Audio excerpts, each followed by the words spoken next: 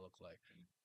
But all right, say hi to YouTube because this will be on YouTube later, and our friend Glam is all the way caught up with Kubera. I have more people to speak with. We gonna pick his brain on so many things. But before I even do anything, I want to give you the chance to either double down, change, or like just whatever, double down or change your opinions on anything you said was a criticism earlier. If you remember what you said in the video at all. Power scaling criticisms are still the same, or power system. I can help you with that, Loki. I've been doing. Not scaling. System. I know. Yeah, still the same. Kubera Lee's meetup, still the same. I will take back not liking the off-screen of Maruna and Ran for obvious reasons. And that's about it. Okay. That's the only thing I got. All right. A little something like eeny, meeny, right from the beginning. Smoke a little pack, but the pack never timid. Church, but I'm seeing it. Curse when I'm winning. She need a new back. When it's back, I'ma bend it. Slap up some guinea. Ask me to hit it. Watch a nigga black super yak, I'ma quit it. Swerve in the Benzie. Perfume is Fendi. Bobbin' move fast, real fast, like I'm Ricky. Yeah, I'm pretty. Came from the dirt. Shovel up a nigga can't handle the work. Y'all swing with it first. Young white girl like a ramble. I can say. Wait, what was the second one you just said? I just zoned out. The Lee's and Kubera meetup, I still have issues with. Oh wait, do you not have any more issues with Maruna and Rand's thing being a flashback? No, I don't. Okay. Well, I guess the question I want to ask. Sorry. 1 second, real quick. I actually do want to read a comment about the power system, and we'll get into it for a second. Just give me your thoughts on Fiendish magic and when that was introduced and whatnot. Did that add anything or detract anything? Did it make things a little more murky for you? What did Fiendish magic do when you were introduced to it? I don't think I really got enough out of it to have a really solid opinion. Okay. Because it's not like the same problems I have with transcendentals, or transcendentals you used all the time, but there's like no substance behind how they work, what they really do, how you acquire them, other than like attributes and vigor. Fiendish magic was at least. I'm gonna read this comment. I'm gonna read this comment for you. This is from the video that we had, right? So Corey said, I kind of disagree with the points on the spell system. It's pretty consistent in universe. The thing is that the flexibility and power of spells depends on the calculation and on the divine affinity / vigor of the magician using it. Most spells have a general description of what they do, but the actual effect varies based on those factors. That's why we can have Hati Maru being used by Asha to both decapitate someone and cut her hair at different points. She calculated differently, but the basic effect of the spell was the same. I actually agree with that. I'm not necessarily disagreeing that maybe your issues are your issues, but I agree with that that explanation though. I mean, I never made the claim that the system was inconsistent. First of all, I made the claim that it is poorly executed within the confines of the story, because the abilities within are nebulous or restrictive depending on which attribute you're using. I don't think saying the calculations make it differ. One, I don't actually think that's true. It is based on what's happening. People can say it's true. I don't think it's shown to be true based on what the characters are doing. Because one, you don't know what calculations they're doing in their head because you never get to see it. That's true. Second, and you have to then just assume that that's what they're doing. And I'm not going to give any author that sort of benefit of the doubt in a story where you're supposed to be telling me in a visual medium. This is a novel, you might get my attention in that regard. But other than that, you're not going to get it. The reason why I would disagree with you is because, one, his point of the hair thing is like one of the main reasons of why Asha always has that short hair, where Ulti Marut, she literally does this to prove if she's going to accidentally kill herself or not. Yeah, I know. Like the length, width, and even power of it changes based off of her calculations and topology. And the same way, even they say it with Mira. Mira's control of Bahati value so great that it extends of the control just using wind as like stepstones or like hovering places, but she uses it as an actual cleaning mechanic when she's in her temple, when she's either trimming hedges or pushing away debris.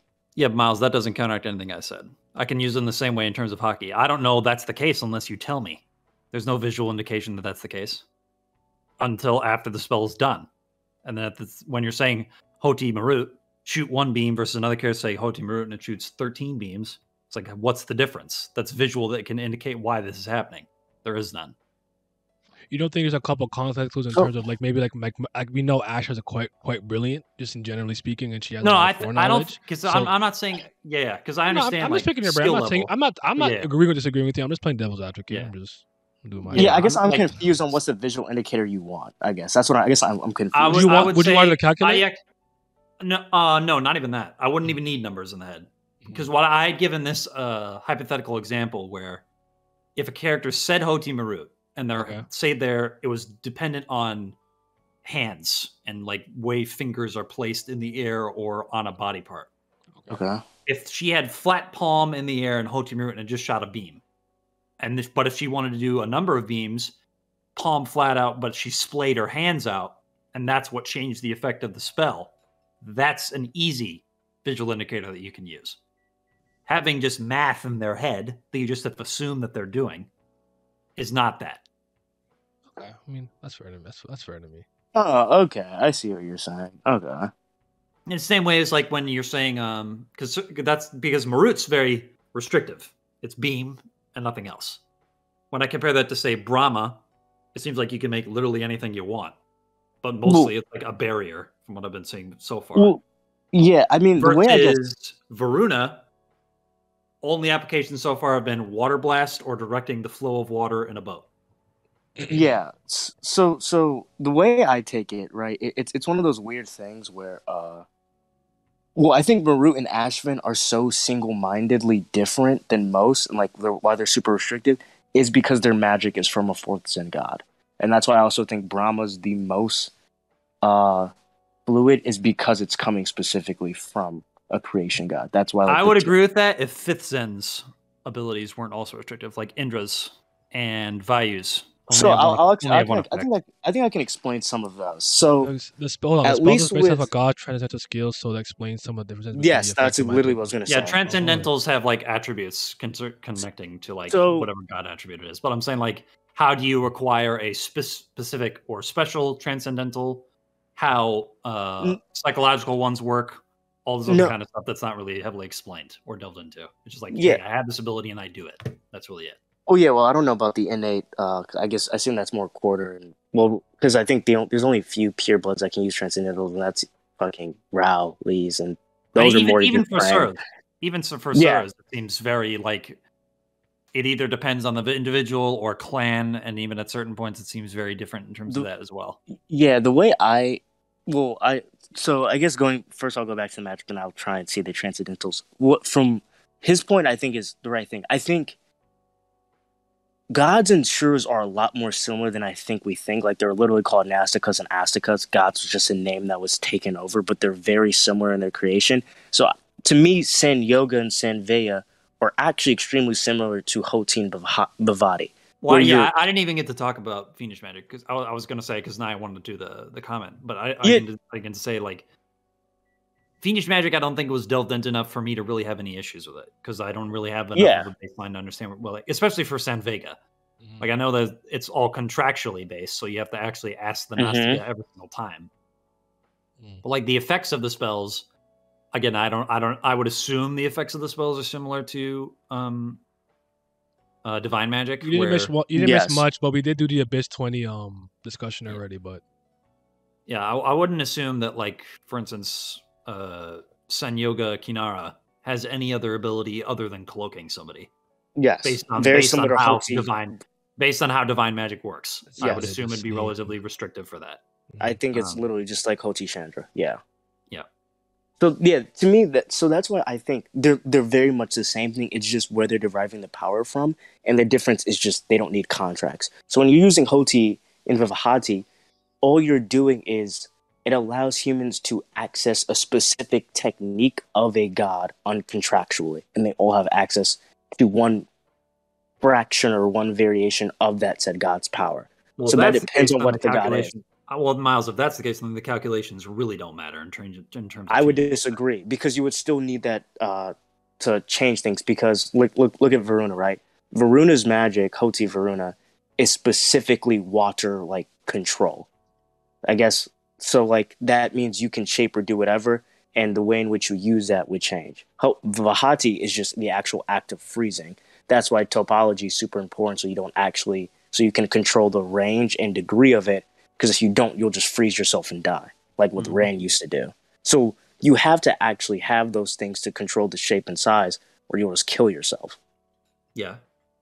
So to me, like, that's why I think the degree of range of different things is because it depends based off the abilities that you're accessing the god, because they're not all just control of a set element. Like Hoti Agni, I believe, is actually just more flame control. And I think the reason why a lot of things are more basic is because they're all crafted to literally fight Shuras. So they take things of more of like giant beams or balls that just strike things down, because they're not like crafted for mage to mage combat. I think if it was, I think you would see different variations even within the small subcategories. Well, that's why I said that some of them are restrictive and some of them are nebulous, and that's why I don't think the system is wholly executed to the best of what it could be in the story. I think you're. What I'm gonna do my either reviews, intentionally or I'm unintentionally. gonna keep an eye out for it, and I'm especially gonna look for visual. I think I personally will believe, like, going into my own into the recesses of my own mind, which my memory's trash, but I can honestly remember a couple of visual indicators being distinct enough that I can probably come up with a reason with why they're different. But I'll keep an extra close eye on that when I'm rereading to see. But like, because whenever I reread it. Yeah. Whenever I reread it, I gotta see as well. And this isn't to say that magic is no. I'm just saying, just for explanation, just for chat's sake, mainly. Like, this isn't to say that the magic system is bad, because I don't think it is. Yeah, no, I get what you're saying. I think it's underperforming from what it could be. I agree with that. I actually do agree with that, and I think you are right about the visual indicators. From even this reread, no, there aren't any. There actually aren't. And that's why I'm saying, like, if I have a whole school of magic dedicated to fire, based off of a god, but I only have access to 2 different effects with Hoti or Bravati, I should be able to do more than just 2 things. That's all I'm really saying. Okay. I hope that the reason the power system hasn't been explained more is because learning more about the power system will have major plot implications, especially for how it all relates to the power of the name. That's possible, actually. All things considered, you can summon water with Hati Varuna too. Yeah, because there was that's why I said before, it's literally shooting a water blast out of midair or controlling flow is the only thing that I've seen so far from Varuna. Before the Cataclysm, the magic of a lot of gods was more available, including that of gods with the same attributes and gods of mixed attributes. But now some of those variations are missing, since only the magic of the 11 gods are available. Fair point. Ushas, for example, that's a good point. I'll also say that I'm glad to see Fiendish magic actually included in the story and not just talked about. It was good from that's not even a power system standpoint, but a world building standpoint to actually just see it in use. So I guess this is a good segue to talk about how she explores her history by having the actual characters being there. Now that you've gone through the wait of time, the other side of the story, Abyss, and all those kind of things. Well, I wish we're still on Abyss and Nata and stuff like that. Where there's so much to talk about because there's so many characters and things I want to get your thoughts on. But I want your thoughts on how Kurigam explores her history in her literature. Like, what do you think? What do you think about it? Them actually kind of being a part of it. Yeah, I think dedicating damn near 100 chapters at this point to an entire time travel arc is a good way to do that, because you can show points in history. And I think it's also good that she's not delving into the mechanics of time travel too heavily. Just go with the classic closed loop, 2 different pathways, and they just merge into one, and it works fine. You don't have to talk about causation or any of this other kind of stuff. Yeah. I think it was very well done, especially in regards to the ancient human point that Bruno was in. I think that was the best period in terms of the history that made me care about the other things that were happening rather than just being like, okay, how do they get from point A to point B? That was where I was the most invested, when the gods betrayal the ancient humans. That whole section was a very long time. I think Weight of Time so far is the best section in the entirety of the arc for the time travel stuff. That's fair. Honestly, it was my favorite. I would argue I really liked Anata but it's like one. I did too, but I think the character work done in. No, I'm not mad. Wait, times too much. Yeah. And now that you're here, I can tell you like my favorite. Like I rock with the Ancient Human. That's my race, bro. That's what I'm rocking with. I don't Suras, whatever. Like I'm trying to be an Ancient Human. I love the concept. I thought it was really dope. Like I was like super into it. I never remember what it's called. What's the thing called when you go into your new life and you actually remember your old life? You did a little ritual. What's it called again? Coming of age, something like that. I can't remember the coming of age ceremony. Is what it's called. Was it really that simple? All right, there you go. Yep. Go. Yeah. Hold on. Ushas, for example, Maruna is said to be the Rakshas close to dawn. I'm going to speak about Aruna in a second. So Maruna's attributes are the same as Usha's. Ran using magic without calculation makes his magic casting so fast that his magic activates before he says the spell. So Maruna's and Usha's attributes are sky, light, and fire. Usha doesn't have light. She's sky and fire. Just sky and fire? Mm-hmm. Yeah, because I thought for sure she'd be light based on being goddess of dawn, but I guess not. Which makes sense though. Why she's very pretty. Indra likes her. Yeah, that's what I was saying. As soon as she met Indra and he had that reaction, I was like, oh, so she's sky then. Interesting. Yeah. Okay. So, but yeah, just to kind of close this, yeah. So the way she explores her history, I really like, just because generally speaking, the characters aren't actually divorced from it, and they don't even they don't know that in the present time. But as they're going through their little timey-wimey adventure, they are realizing that they play a part in events in the past that connect to the present, which I think is really cool. I really like that. Mm-hmm. I've seen like moments of that happening. Like I said, I use the Harry Potter, the third movie. I think it's the third book. Sorry, Prisoner. It is. Yeah, Goblet of Fire. That's one of the time turners. Right, yeah, exactly. Yeah, it's time turners. It's third. I kind of like that. So she likely does have light. I guess maybe they're saying it's not confirmed. I don't know. I don't know if mixed gods can have up to 3. I thought it was only 2. I could be wrong. Ushas was nearly a 5th Zen, so it might be possible. But then I'm curious, would she get a new element? Maybe. Because none of the 5th Zens have more than one. So I'm curious if she would develop a dawn. That's the first time we've ever heard about another god ascending up to 5th Zen as well. Yama. Oh yeah, him, but he's like the GOAT. He was created and then he was 5th Zen. Like he wasn't like a natural though. That's the thing. Okay, yeah, that's true. Like she seems to be just like a 4th Zen, like Marut or Asman, and she's like, yeah, I'm just gonna level up because I'm goated, essentially. The wiki says the gods can have up to 3 attributes. Okay, cool. Man. It's probable that most of the naturals are all triple for theirs. Okay, so what do you think about Indra?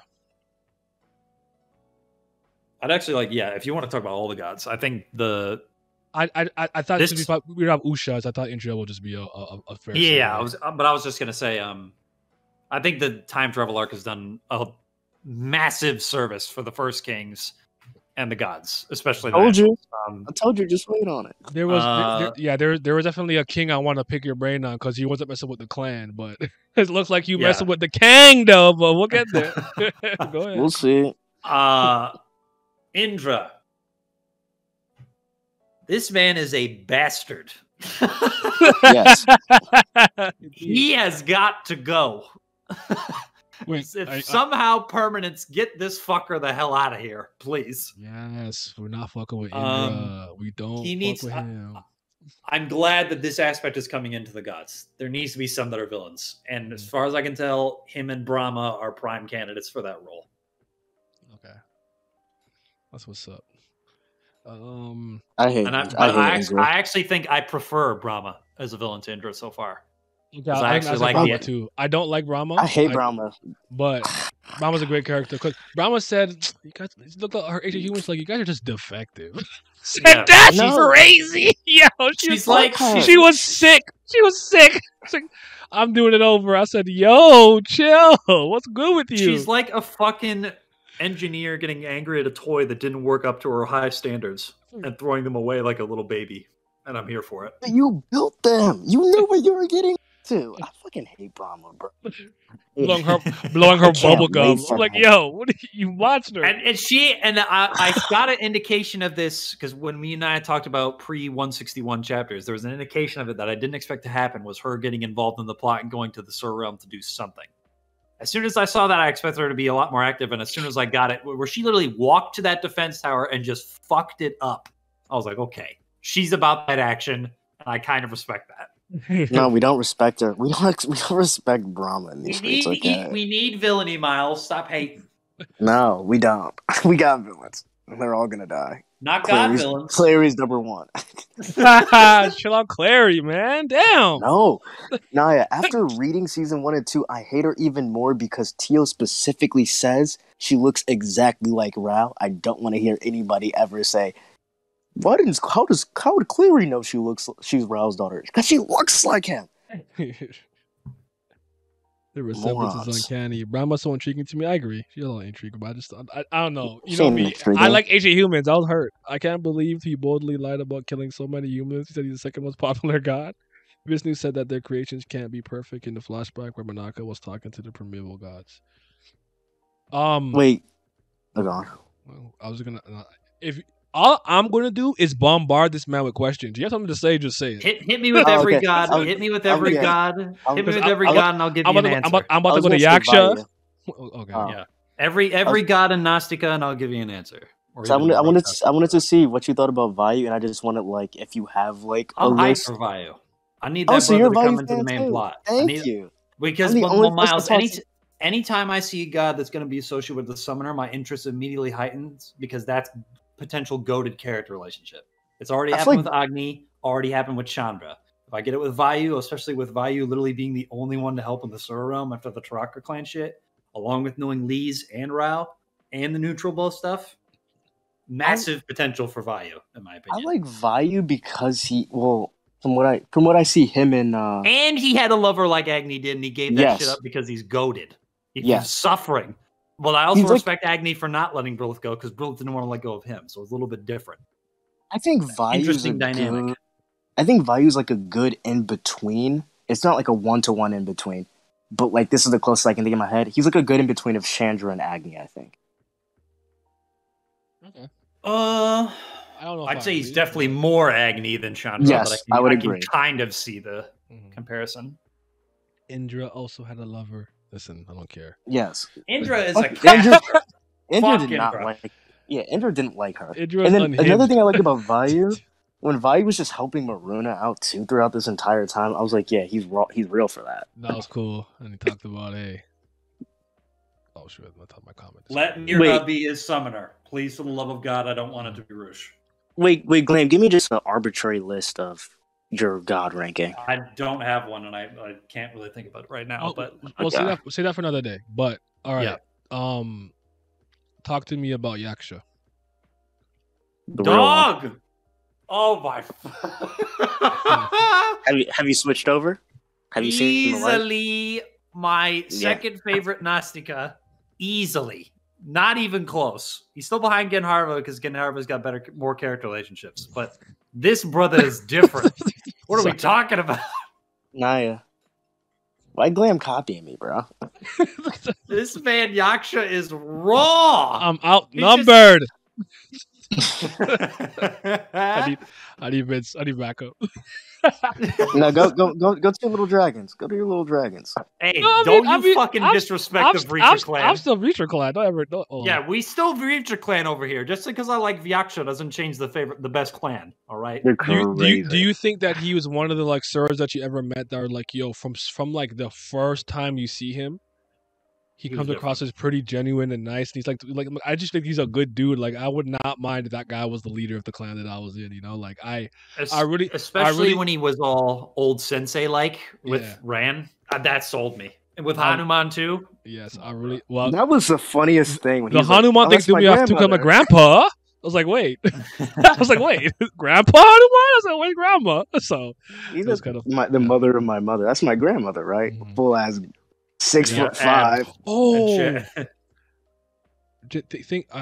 I'm glad you just commented again. Yaksha is my fourth favorite character. Yaksha's good. We're gonna talk about Yaksha. You had a comment that I wanted to talk about. I'm gonna post it here in a second. But Yaksha had that like immediate gravity where I'm like, oh no, he's dope. Like I really like him. I'm vibe with him. He's not one of my favorite 10 characters. I'm gonna be honest, but he had that immediate impact that also, like I said, Basaha, it lasts because it's through Ran. Yes. Through Ran, you get a lot of it. Mhm. And remember even recently, the Tatia. Tatia, yeah, like, you know what I'm talking about, that moment where he's like, "Yo, thank you for like being kind of like the actress, kind of like, oh, that's so fucking that good. shit was so good. It was so good. When he got his heart back and said, "All right, Ashra, you said you wanted the smoke."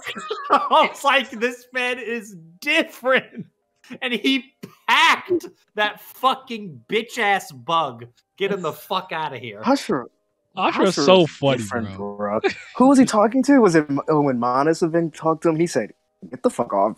Ashra just literally is a shit talker. That is all he is. Yeah, and a fight merchant. Yeah, that was awesome though. See, not to your top one. I like Ashra. Ravana's OD too. Ashra is like, he's good for a small role, in my opinion. Like, have him there for like a physical fight or something. Ravana is mid to me. Yeah. Fuck Ravana. Really? Talk to me. I'm unmoved because I think she's just Ashra light. I like Ravana. Can I ask you one question though, real quick? Just actually, no. I'll ask you that later. Actually, it makes sense. Actually, no, keep going. Okay, that's fine though. I don't have any strong opinion. I'm pretty indifferent on Ravana right now. That's what I'm. Yeah, that's like I'm unmoved on Ravana. She's just Ashra light to me. This might be just me weird after rereading. I'm like pretty convinced now Hura is Ashra and Ravana's daughter. Or Fauna, they don't have gender, whatever. So I'm curious. Mainly female. So yeah, but because she has resurrection, so that obviously means Ravana has to be like the mother, and Ravana and Ashra have a lot of kids. I'm curious because it seemed like maybe I was misreading, but it's because I think it makes sense, like why she's so strong then. And I don't want to say like Maruna respected her, but Maruna wasn't nearly as much of a dick to Hura as like the others. And maybe that's just because they were snakes and Garudas and snakes.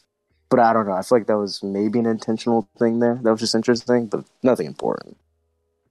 Okay.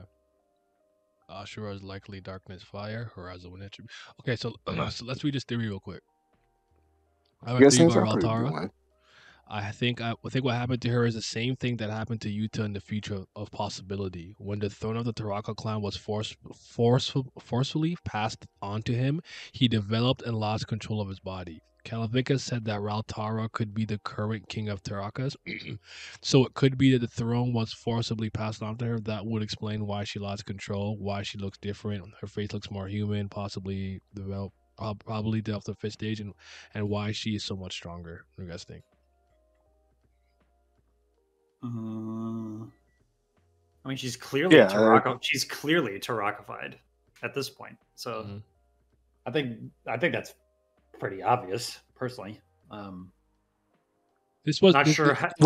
Understand that this comment was made for Abyss 16 though. Not necessarily. Wait. Even though we know now Taraka's here, there was a specific thing of I can't remember who was. Was it Gandhavra? Where I think it was one of Gandhavra's flashback, and they specifically said Taraka clans are weak. Nothing. What has changed? And then that's when the new Taraka, like huge, like weird looking Taraka clan member came out and just started murking like a bunch of clan members. That looked like just Taraka though. So I don't know. No, that wasn't. Or no, that wasn't Taraka for sure. Yeah. To me, if there was this increase, and it wasn't from Yuta for sure at this point, and if Taraka's been around this entire time, it could have been Raltara. So Raltara could have. That was around the Cataclysm. So yes, it was. It was the Cataclysm, I believe. Yeah. So I think that gives more. I think he might be right about that. Yeah, but I think that's largely obvious at this point. Yeah. I think we need more of the how it happened rather than the why at this point. Like how she became corrupted like this. But that's really it for me. Like Raltara. We'll get into it later, but no, you can speak on Raltara if you want. Well, actually, I wanted to go back to the gods and Nasties first. Go ahead. Finish that. Who did you do? Yaksha? Yeah, we did Yaksha, Ashra. I'll say for the gods first because it's much quicker. Because there's go ahead. Let's go through them. A certain talk about major Yama. Nastica. Talk about Yama. Yama, I already said he had good potential. He has more now, and I need to see it because there's the Agni relationship. There's dissatisfaction with Indra and the way people are doing things. It shows like I think he's a character where he wants to be like Surya and Vayu and Agni in mentality, but he just doesn't think that he's going to get anywhere with the likes of Indra and Chandra and Varuna in the midst. So he sort of resigned himself to. I like that he's anti-Indra. I'll do my job. You on Team Mama? Listen, do you? I don't remember exactly what Kurigam said about why he actually in low key in the right situation like the strongest because of that one spell. It's like an instant kill. I can't remember what it was. It was in like the block. The one where he summoned all the animals. Yeah, or something like that. I'm like, yo, I knew he was the one, bro. When he summoned all those souls, I saw that and I was like, that shit looks raw, and I need to see more of it. Yeah, that's my. Keep going. Surya, I think, could be interesting. It would have been really. I think there's a part of me that's like, damn, I wish Saha was alive so he could have summoned Surya. Yeah. Yes. Because it looks like they had a good relationship. Yeah, and when Surya threw that spear at Indra, no hesitation, I was like, okay, I can do something with this. I like seeing that. Asavin. God talk was crazy. Seeing all the gods converse, I love that. That was a really good. That was necessary. Asavin to me seems sort of just like a generic Healy character. Like she might have a smaller role. I'm unsure. Marut also just seems like a meathead for the most part. I don't think Marut's going to have much role in the story. Varuna's the interesting one to me.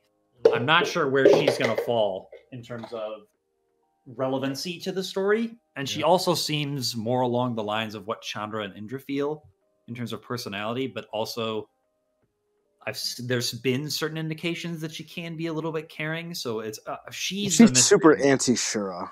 Yeah, like it's weird where she's gonna place for me, but so far, like in terms of the gods, like Agni's still undisputed top one for me. But Kubera, Chandra, and Vi are all fighting for like that second, third place spot for me. I'm not sure where they are. She said Yama would be the strongest if Sura's had a finite lifespan because then the instant kill would work on. There you go. That's what it was. Okay.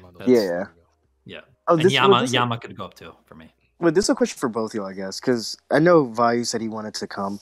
But we do know in the one timeline, Rand's uncle did summon Varuna. Yes. So and Rouge summoned Vayu. Yeah. So do you think there's a potential? I don't think Rand's kids are going to die, but that for some reason Varuna could be summoned, or do you think probably not? I think if she is, Rand's going to be the one that summons her because I think he's going to take the Priest of Water job soon, so he can be near his kids. Personally, can he take that lifespan loss? He's already doing it. Yeah. I wonder. And but Miles, if she's there, she can give him more water to use to offset it. That could be tech. Oh, there's that, but I'm also thinking about literally like the Vigor Boys and them. Like, how does those two things kind of interact? Like, like when you add that variable, that'd be interesting. You never know how it can all mix up. He could become a fucking monster. Varuna could potentially have something to say, and maybe if Kurigam wants to be cheeky, throw in potential love triangle with Reyna, and Varuna, but it's just one-sided on Varuna if she wants. How do you think Varuna would feel about Rand because he's so much more Miles, Nastica-like now. Now you're cooking with gas. This is why it might be a good idea. If he's Sura, she may not like her summoner. But he'd be like, listen, bitch, you're going to do what I say. Oh, shoot. Murder Pier. Rand would boxer. Gods already, and he'd win. Enemy, you are definitely seeing more Maru. You think so? Okay. Chandra said that Rand didn't have the ability to summon. They said the same thing about Lee's. What did she do? The same thing about Lee's. What does that shit mean, bro? Right? I have questions about that shit. There's so much to talk about, bro. But I have to pick your brain on everything before we get to the most recent stuff. We're on Nastica now. Kinara doesn't move me. Aravata is like wholesome. Yeah, Kinara doesn't move me. I think she's gonna have I thought you said Garuda didn't move you. No. Garuda, I need more. I'm reserving judgment on Garuda. He looks raw, but I need more from him. It hasn't been much, but I thought it was interesting. You don't like Kinara? No, she doesn't move me. I think she'll be interesting for the plot. I just need to get a better sense of where she's gonna fall. I don't really care for Kinara either. If you didn't know that, I don't. Yeah. I'm within the intrigue is in the name, fusion, blah blah blah, yada yada. Yeah. Otherwise, I'm like haters. And Lenny potentially being Aravata's soul is a thing, but like other than that, I don't and really Tilda's now Nara. You mean Rand's daughter? This was no. This is Lutz's assistant or whatever. Hold on. Where was that in? So go ahead. You could tell. I was gonna say, go back to the chapter after the one girl gets her name that was with Anon. When you go after she gets named, you look at the transformation. She looks like Tilda. And then I don't even know what you're talking about in that regard. And then another point that you have to remember is that Yuta specifically, when he meets Tilda for the first time, he says, "I've never been hungry by a half before, but she's making me hungry." And remember that. He specifically gets super hungry when there's an extremely powerful person that's in a weakened state. Yeah. So I think that even goes more into her. I forget what chapter it is. Haters, Kanara was great. So Miles, you're saying Lenny and Tilda are Aravata? No, Lenny has Arivata's name, but because the new Arivata had to get rid of the name Kanara, right? So Tilda has Kanara's name. Yes. Okay. She passed that on. Does anybody have the chapter? Maybe I could just pull it up if the chapter. Yeah, I honestly don't remember the indication. The chat will have to tell me that. Hey, also, if you guys remember when Veruna was summoned in the enemy timeline, she had the cloak like Kubera in this arc, and Rand wasn't afraid of Tilda despite being a half. Also, I don't know if you noticed this because I didn't. In the Weight of Time. Damn it. Katan, what chapter was it in the Weight of Time? Where you see Asha with Anata in the background. Because when I first read it, I didn't pick it up. I didn't actually see it. I didn't notice it. And they I think it's 170 something. I want to say. I think it's during I don't know. I have another crazy thing about Anata in the early chapter. Was it 173? I don't know. Go ahead. I'm looking for the one thing for Glam now, but I'm gonna get some water real quick, BRB. Okay. No BRB. Okay. Wait, Naya, you know what I need you to do real quick? What's up?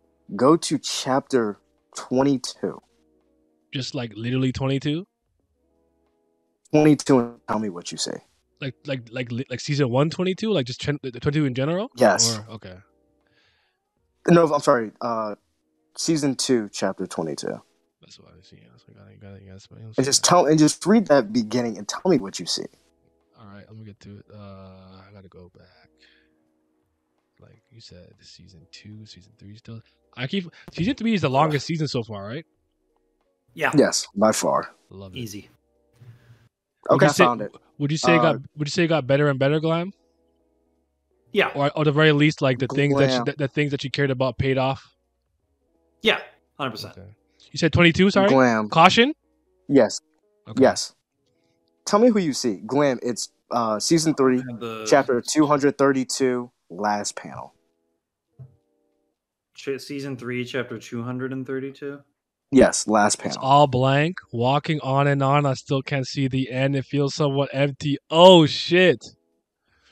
Is she defeated once again? That's Anata. And who's talking? And who's he like talking Arden. to? Like who's this? Even after all those trials she had gone through, she doesn't learn anything. Poor thing. Excuse me, I had no idea what you were talking about. I personally have no feelings or anything like that. But to watch, she is just too pitiful. She's like, oh my goodness. And who wakes up? Please. This is insanity. I genuinely think Lisa's already in Nata. Genuinely. And I think that to me, when I reread that, I was like, he's been here this entire time. The chapter was him going over what she just went 171. Thank you. 171. I was off by 2 chapters. Oh, dang it! Okay, yeah, I see. Yeah. I see Tilda there. Well, no. That is... Oh, wait a minute. Because Tilda's a Kanara half. Supposedly. All you have to do is just pull up the wiki page and look at her season 1 and season 2 and 3 forms, and you'll see it's uncanny. So wait, so essentially, Tilda was the girl that used Sen Yoga Kinara and then got turned into a half because of the spear, but doesn't remember probably because of some memory shit. Yes. Okay, that makes more sense. Or she might. We don't know. But the fact that I saw the half there, or I just thought it was the girl who got turned into something. I didn't think it was going to be anything. Yeah. Okay, so then Enon is going to have something to do with that probably at some point if that gets expanded on. I don't know if you have the stream pulled up, but if you don't, just look real quick. And I want to zoom in. Yeah, even if we get to the foreshadowing with like Claude in the cards, I was like, oh wow. It's very hard to see. I have a lot to say. But Glam, if you look right where Asha is, in the back you can see Anata there. Like just behind us a little bit, you could see it. Well, I have a 30-second ad, so you're not. Yeah, pay me. but yeah, like it's crazy because like I do think in some weird way Asha and Lise have gotten some weird portion or whatever of Anata's abilities and powers, because even with the way she looked in the third season and stuff was looking crazy and Masha when her and Sierra met, the other priest. Sure, they done fucked him up with what happened to him. He was so even seeing the special channel, he was so normal. Look what y'all did to him. Look what y'all did to my man. But yeah, super incredible stuff. Season 3, chapter 232. Is that the Tilda one? Okay, thank you. Yeah, that's the one. That's the one. That's the one. Yeah. The reread is enlightening. Yeah, I think I'll just say this now because we're gonna get to Ananta because the Gnostic stuff. Yeah, but exactly. I think Asha has more. I think Asha has more his physical attributes, and Lise is gonna have more of the time stuff. That's actually perfectly kind of encapsulates what I think at this moment. All things considered, I think maybe from a general standpoint, but I still think Lise actually got a lot of his physicality just based off the. I think she will, but I'm saying like. I think like the Sura form is going to be something that Asha has. Sura form, yeah. I would agree with that. Surification, partial surification, all those things and stuff. But all right, like Asha's going to be the size of the fucking galaxy at this rate. The shedding, yes, yep, the shedding. Okay, that's fair. It could be the shedding. But because hold on. All right, no, actually, go ahead. Sorry, go ahead.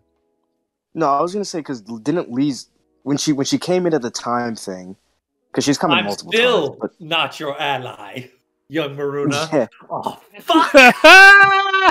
But can you call me an ally? She smacked away stage 4 Yuta like easily. So like, yeah, I don't know. Man. She's different. She's different now. Timely is moving kind of different. She's ascended. That moment with Yuta when it was disappearing, and it was like, oh, she hugged her from the back, and then after she disappeared, she started crying. I heard it. Ah! Yeah, facts. By the way, that time shit is feeding more into my idea that her lifespan shit is going to be capped. I'm still of the mindset that her and Ash are going to supersede that in some way. And I think technically it already is capped because she's definitely lived past it by time. Yeah, that's what I'm saying. It's like I think the limit's going to be gone at a certain point. I think for Cossack it'll still apply, but I don't think it's going to apply for Ash and Lise at this point. Let's focus on this section for a little bit. I think it's important, right? So. Okay. First, Glam, I want your like kind of thoughts on what you've seen with like, not with everything you've seen from start to finish with Anata, his character, and things of that nature. And then I want to man, because if Yaksha didn't exist, what we could have. Oh, Nanta's my boy, man. Oh, okay. Well, Yaksha's in like that honorable mention tier for me for like characters. Like I agree. The honorable mention list at this point for Kubera is fucking huge, but Ananta would be he's in like I really like him. I don't love him. I got to see a bit more of him, but I really like Ananta so far. I like how much different from basically all of the other Sura except for Aravata and Yaksha he is. Is he misunderstood?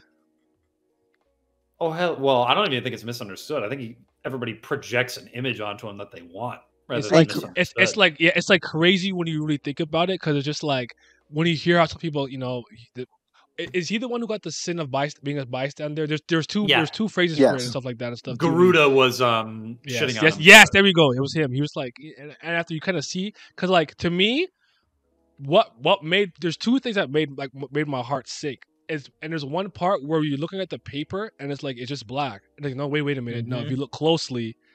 And I'm like, bro, how many times did he try to rewrite certain things for the best for a good cause? How many times, bro? The paper was illegible. I couldn't believe it. I said, dog, he's trying his best, bro. I said, yo, this is insanity, bro. He He's going through it alone. And when that arc ended with the, I like to call it Anata's lingering will because of Kingdom Hearts, but you can call it the shedding, whatever you want to call it. And he said, "Who told you that the instinct to survive was only for the weak?" Mic drop. Fucking bar. No, and that's fucking bar. Wait, I have a question for you too, Naya. I think I saw Glam tweet this. Maybe I don't know if you did this, but were we all surprised when it was just a dude in a fucking like, who is this? polo, and then he gets into the sky fighting them, and it's like first king of the Ananta clan, Nausicaa Ananta, and I was like, what the fuck? My jaw dropped. He just literally muscled out of his clothes. I was thinking he was just a weak ass Nausicaa. And he folded Ravana. This is up to Abyss 20. No, the funniest shit was when he had Gandhavra, and Gandhavra's like, "Shut the fuck up," and he just snaps his neck. Snap your ass. He just sit your ass down. Go to sleep. Anata honestly kind of embodies like an archetype I tend to really like in Eastern storytelling, especially, where the character kind of comes across as goofy and aloof and is seemingly kind of like an airhead and stuff, but behind the scenes, like they're doing so much and they have those moments of being really serious and stuff like that. So like, yes, he just kind of resonated with me equally. I'm like, he did, and like in that arc, he did a lot of stuff cool with getting Maruna's original name Soul and giving it back to him. He's just like, here. It's like he's like, wait, what? Because he died because the snowflake apple it's called. Yep. All those things. Yeah. I thought it was really, really good. And then after when I think he runs into a different version of Anata or from a different time and stuff later on when he like stops everything, but he could still move. Like, what? Why can he move? Hold on. Like it was just, I thought it was a great build up into that. Like, I also he didn't want to die. I don't want to die. That hurt my feelings too, bro. One thing that I think could put Ananta over Yaksha for me is if I get a dedicated portion of the story showing how he met Rao and their relationship with each other. Because when Ananta asked Rao to take up the sins upon himself, which is also, I'm not even going to talk about what that does for Maruna. We got to talk. We got to talk about Rao too, actually. But after this, but when he puts it on to Rao, I was like, okay, if he's asking Rao to do this, these two must be boys. Like in some regard, like I need to see how the boyification between these two occurred. See the time shenanigans of Ananta and Rao? I need time buddy cop film with Ananta and Rao. I need it. You also have to remember Rao also is it's not the priest. What is it, the Temple of Time? Temple of Time, shedding thing, the weird thing, whatever. What do you call it? At least at some point. Is he just the keeper? He was the keeper of the time. He was going to be given it. He was going to be given it by Ananta in that moment.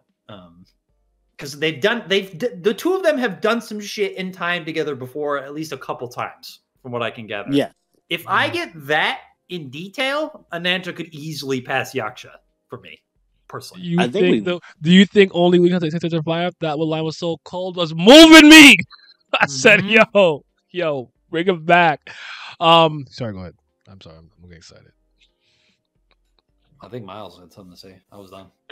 Ananta's raw. About Lise. Rao also. Owner because someone said something specifically. I can't remember which character said something, but they were like, "Oh no, he is currently the owner of the temple." He's the owner of the temple. Or whatever it said. Yeah. Rao. Go ahead. I need more. He's in a similar situation to Garuda to me. I need more. Were you surprised to see him? Yes, 100%. I was surprised at first, and then immediately after I saw him, I was like, "Oh, this makes sense." Did you like what you saw? He's in. When I say like him and Guru, I think intrigue. It's like when I looked at Yama in season 1, and kind of still look at Yama now. There is a lot there you could do. You just got to execute on it. I asked Naya this question. Especially I'm curious how if you do Rao and Vayu and Rao and Ananta. Because I think those are his two most important relationships. The Anna one, I don't think Anna's something you could do with him, but I don't really think it will be. So I'm not even going to consider it as a possibility, to be honest. You're not.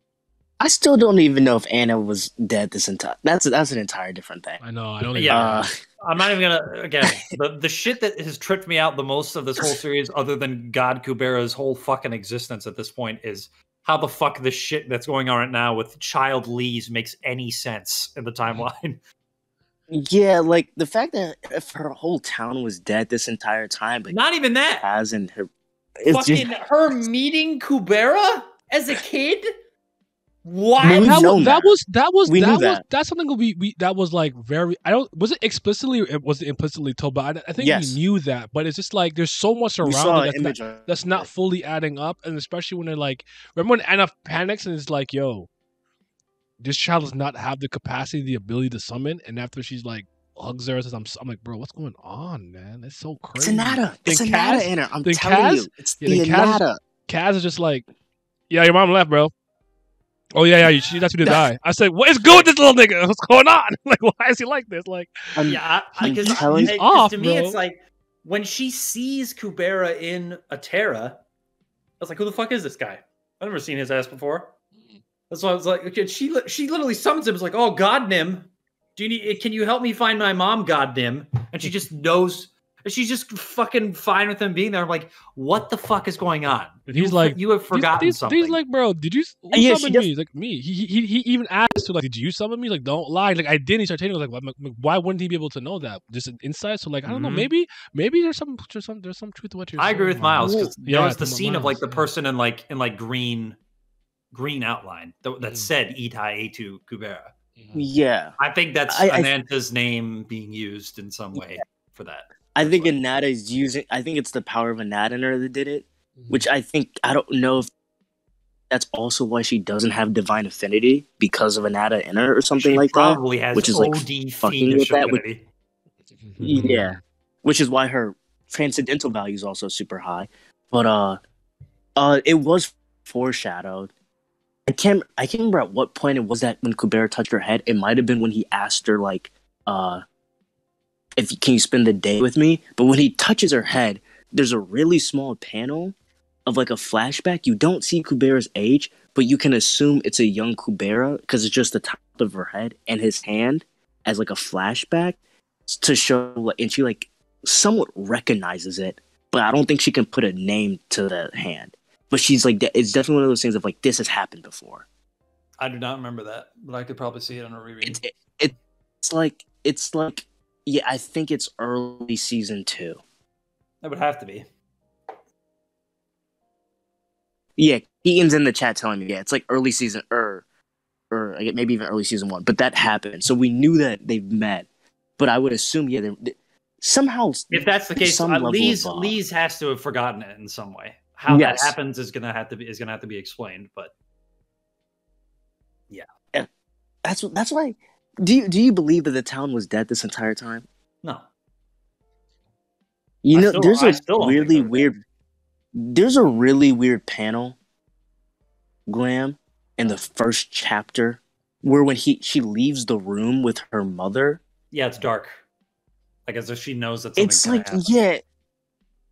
That's what I initially took it as. It's a big puzzle piece for sure. Yeah.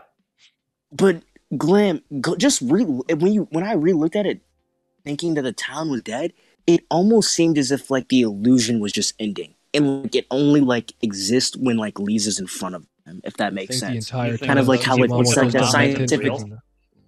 Yeah, what's that like scientific theory of like everything only exists when you're like looking at it like in the Matrix or whatever type shit. Kind of like that, but with like magic. I think all the people there are real. I would like to think so. Even though, despite Clary's claim that her mom's date of death doesn't make any sense, it's more likely that the mom went into hiding and didn't actually die because Clary's too stupid to put that together. But yeah, Clary is dumb as fuck. I think more likely it's the case that when Maruna tried to destroy them, they were maybe transported somewhere, maybe to another planet. That's maybe for me. Future Lee summoned God Kubera to save her past selves. Interesting. Golden Knight. I think the entire town of season 1 was just a mental transcendental. Season 1, episode 28. These memories aren't fully reliable, though. She lies to herself, and there's that part with Yuta too, where she like forget things too. That's there's that too. So she's kind of an unreliable narrator in some ways, but damn. This stuff is so intriguing. But I do have to pick your brain a little bit on Kroha and his body and him getting guinea'd. That man said, "Give me that body." I said, wait. I don't know. I don't tell you. I just didn't see that coming. I'm like, did you just? I'm like, you know what? My new rule is, if I see anybody in conflict and somebody just decides to wound themselves, I'm like, you try to body snatch.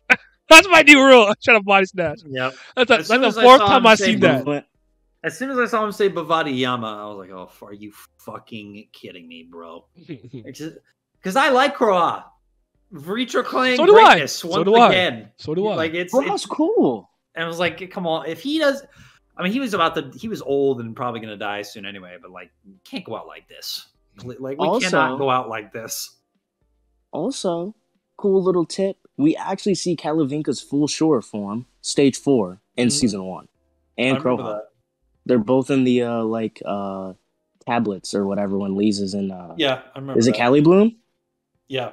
It's in Cali Bloom. Yeah, they see him. That's her whole thing. And then Glam, go to season 1, episode 28, and go like to the middle of it. I'll do it later. Yeah. But you'll see the head pat. Let me ask you a couple of questions. Like it has to do with the narrative, but just kind of like on the outside and stuff. Like what I wanted to ask you, I haven't caught up now. If you had to praise Kurigama on one thing specifically or a couple of things specifically, what would it be? And if you had to say she had a general weakness, where would that be? Meaningful character interactions is her best quality. Okay. Because what she does differently from a lot of other... I'll use actually Togashi as an example. When me and Naya give the criticism of him that he uses too much text. Togashi's problem is not even character dialogue or interacting. It's exposition in those interactions and also in internal monologue for a lot of those times. It's overabundance of that. Kurigama has a lot of dialogue in her story. A lot of dialogue. But it's not exposition for the most part.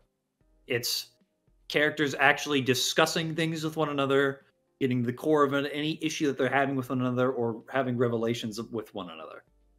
Especially when it comes to relationships that have been built up over and over again. Yuta Lees, Maruna Lees, Maruna Genharva, Agni Genharva, Agni Brilith. I could go on and on and on. It's her easiest strength that she has. I actually think it supersedes her ability to conjoin 13 million different plot points into one arc. Because I think it leads to better content in this regard for the character interactions. Weakest point is still the execution of the power system, in my opinion. Pacing is still not that much of an issue. I mean, it's an issue that she has. I think it's sporadic, but it's not constant. The fights and the character interaction, like it'll occasionally rear its head. Yeah, the fights and the character and the power system application is still her weakest point. And I'll say it again. Me and I now I say it a million times. Now that I'm in the community for this, you're gonna hear me say it with a million times. These fuckers are too strong to not be throwing hands. But it's a fantasy romance. I don't give a fuck. This is why we're hyped for this chapter, because we're seeing two potentially upper tier Gnostica level fighters about to go at it. There's no more need for words. Scrap. See how scrap. I want to see some destruction and everything around you. Because I have a video called like the Art of Conversation, how she could have dialogue. Because I argue that with Kurigama, like you said, the words that she the words, the dialogue, the text, the things, the quotes, everything used, they're all meaningful, and it's not just like I'm saying this so the person who is reading, playing, or watching the thing understand what's going on. It's like, no, this is what these two characters would actually talk about in this situation if they were to run into each other. Like, it makes sense. Everyone's in character. Everyone's like lines and quotes and whatever are in lines with their motivations, ideals, and goals for the future and things of that nature. And I just don't think there's any wasted dialogue. Like go back to the Togashi thing. Some of the biggest problem with it is a lot of it's unnecessary. You don't have to do all of it to tell me somebody's sneaky. And a lot of it, like you said, it's like, this is the way for the author, the person reading, to know what's going on. This is like me randomly just going to like Lam and being like, "Oh man, do you remember that time when like God Kubera came to the like you just it's just exposition for exposition's sake." I hate that shit. Don't do that. I hate when stories do that. Where it's like they wouldn't be having this random conversation like, remember when King Kong broke the building and then I'm like, bro, that's not what. Like, I hate that. I hate that. I hate that so much. It's insulting to my intelligence. They should be fighting for Kubernetes more fights. I really don't like to knock it for that, just because I know it's supposed to be a romance more than anything. But like I said, I'm just like, why did you make them so powerful where I can wrap myself around the planet 8 times? I'm like, no, fight! Like, bro, the fact that like third in the hierarchy Gnostica of these Sura clans are planetary. Like, it's like, and then that's just all these fuckers. Like the Suras and gods are one issue. The amount of high-level magicians who aren't fighting is ridiculous. Lutz is apparently god tier. He's nice. And he's not, but he hasn't done shit. Yeah, Lutz has been severely underutilized because he actually had more base vigor than Ran. Yeah. Like, I think it was stated, like, if he had been AA, he would have been second instead of Ran. Only under Saha. Yeah, because he also was doing, I think he's like outside of Asha, he's the only one that's ever done like 2 styles of magic together, like using Hoti, Indra, and Bhavati Brahma at the same time and things like that. Mm-hmm. I think he's the only one we've seen do stuff like that before. Someone need to take Sura form. Yeah. But I don't think, even though he would have a higher rank than Lila, like I don't think, especially after what I've seen with Jabril, that's why I said like shit was trippy. Without the spear. That's why I told you, Lamb. That shit was trippy. He's stronger than TL. That's why I said, nah, she didn't need the spear for TL. She would have just beat her, honestly. I agree with that now. Although, mind change up Tia with the 2 swords might have been a problem. But I think it would have been a problem, but I still think she would have got it. Because to even compete with Jabril is just really insane. I actually want to, because we talked about the Lee's thing as well. That was the whole section of them during the Cataclysm on Walarv is really fucking weird in terms of what the hell's going on with Brilith, Jabril, and Talith. Don't know what the issue is there. It seems like that Jabril's real name is also Kubera. That's what I took it as. From the dialogue with her and Lila. Why is Lila there at all? Because she's a bad bitch. It's like, I don't know why she's there. The fact that Talith was the Temple of Destruction priest while the temple was destroyed is weird as well. Yes. And why is Akasha sending in this many Rakshasa on this point to deal with something? Like, there's a lot of shit going on. And Jabril kind of just dies in like a really nonchalant... Is she dead? Is she just unconscious? How did she die at all? Like, I don't... It's like... There's a lot of shit there that I guess summoning Kubera killed her, like vigor wise. But I still don't know if the next day happened because she specifically says I have to hold on for the day. Or it's like there's a lot of weird shit going on there. And now that they just left, it's like okay, wasn't something's gotta happen. And also just to kill Jabril, you think it was literally that simple? I don't know. Maybe you could be right. The thing is, they were friends. So there had to have been some reason why I don't she know wanted what the to issue is there. So and also, Kalavinka being there and seeing Lee's and Kaz is also like, how does Lee's not remember this now? Like, this is huge. Because they were like, that Nuna's crazy strong. So wait. By the way, Kaz, it's not a friggin' bear, bro. What's good with you? What is wrong with him? Bro, Kaz needs to... I really... Also, it's some weird twisted way. I think he's the most twisted character in Kubera. I don't know why. Bro, that dude is a whack job. What is going on in his brain? I'm curious. He probably has the soul of just some really strong, weird dude. Honestly, I don't know who it is. I would not be surprised if this fucker somehow summons Callie, to be honest. Like, if he's like a DOS villain. I would not be surprised. That would be. He can see the future because didn't he know like what would happen to Lee's? And he's like, I want you to die so you don't have to deal with this. So he knows something. Still fucking weird. Still weird. So Kaz, because I don't know what these nil dudes. Hold on. Also, wait. Where'd that cat go? As well, Vishnu's a bitch just taking that cat. Oh, the fucking cat go back in time? Yeah, Vishnu took the cat and never appeared again. He's like, bye. Maybe that's... I don't know, bro. There's a lot. You know the gift for the guy who plays Rey Mysterio? Rey Mysterio is crazy. Mysterio and Spider-Man, and he just kiss when he walks away. That's what he did. He took the cat, he left. Facts. My weird thing is, I kind of want to say, I don't want to say this for sure, but I feel like Lila's playing the same game as Ashta, because I can't remember the interaction, but there was an interaction where Lila's talking to Lise. Let's be the last Kubera surviving or whatever it was. And Lise leaves thinking Lila was being nice to her and stuff. And I think Lila apologizes in her head. But I think the implication was Lila's literally sending Lise to die.